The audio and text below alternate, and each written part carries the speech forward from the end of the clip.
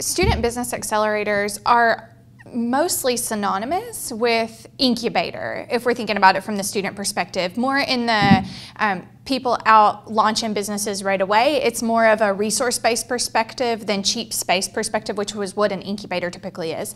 So a student business accelerator is meant to get students together to give them the resources they need, the mentorship that they need in order to be able to start a business right after graduation while they're a student or 10 years down the road. And it's primarily comprised of making sure that they have resources, mentorship, and facilities that they need in order to give their business ideas legitimacy and to move them forward. So what we found is that anybody starting a business, whether they're a student or whether they're 20 years into their career and decide to leave that to start a business, is that what they want is to be able to have a mentor or a coach or someone there to go to with problems or who have faced or are facing similar circumstances. And so what this kind of facility does is it provides them with people who are in the same situation with them, but also with the mentors paired in, there are people with experience who they can go to and ask questions and get help whenever they need.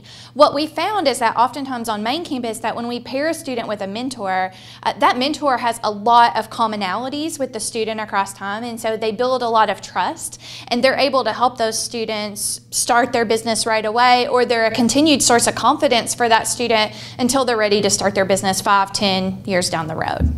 We are very excited about this because we believe this is just one more added value that we have at our campus.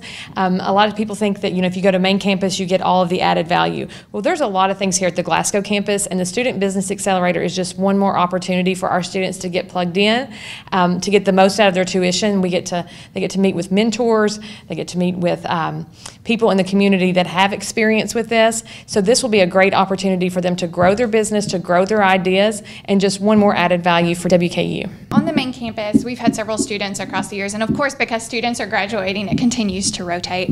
But we've had some students start very successful businesses. There is an off-road aftermarket truck components business that was part of the Student Business Accelerator. They very quickly, within a month, moved out of the Student Business Accelerator because they were so successful, and this was due in large part, right, not only to the resources available that we have, but also to the students' work beforehand. They graduated into an actual commercial space in the Small Business Accelerator and are continuing to expand across Bowling Green. So what we're seeing is that when students have these resources available, they have more momentum to get started so that they can launch their businesses earlier. I don't know about you, but no one ever talked to me about being an entrepreneur when I was a student. No one ever said, Whitney, you know what you should do? You should start your own business. But now we're having those conversations with students, and it's no longer, you should start your business after graduation. It's, you can start your business today, and we have the resources here available through WKU to help you do that. And I've worked at schools across the country, and really this is an added value that WKU has at both its main and regional campuses that often aren't available on many main campuses across the country. Here we have a lot of we offer a lot of classes, so a student can come to the Student Business Accelerator. They can work here on the computers at a desk. They can have this conference space right here if they wanted to meet with another business that was also starting, that they're working together in these 4 spots.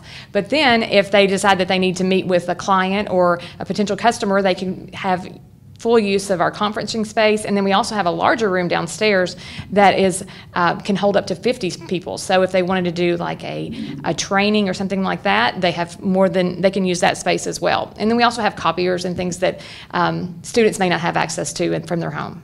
And really, one of the hurdles to anyone starting a business is to gain legitimacy. You need to look the part. And often for students, that can be very difficult. They're living at home or they're living in a dorm room, and to have a mailing address for your business as a dorm room or your home or your apartment doesn't look very professional. And so to have a space like this where you can work, you can receive mail, you can use resources is such an advantage to them because it gives them the professional look that they need to show clients in order to drum up business.